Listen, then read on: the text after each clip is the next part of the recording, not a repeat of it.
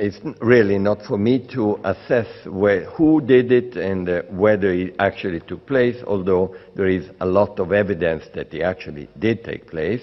We have a special UN and other organizations addressing that. But if it did take place, it is a war crime. And as such, it would require everyone, all co-chairs and everyone else, to address it immediately. I think that the investigation is still taking place, and there are people more competent than you and I to be able to assess that.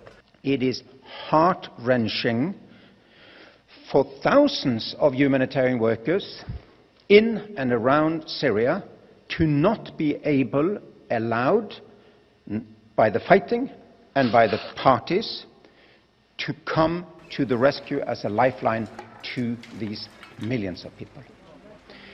There are enormous resources ready and humanitarian workers willing to take the risk to go into these zones if they get the permission.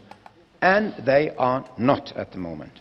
So today in the meeting, the Russian delegation confirmed their willingness to sit down with us today and tomorrow to try to agree on a workable humanitarian pause for us to go the Aleppo roadway to help the poor people of East as well as in the West.